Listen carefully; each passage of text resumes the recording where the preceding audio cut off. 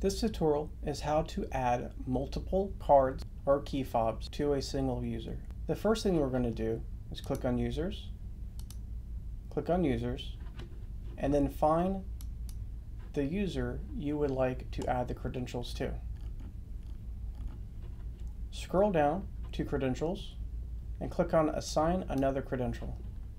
Click on Card. You can click on one or more cards at a time. Click Assign Credential and then click Save.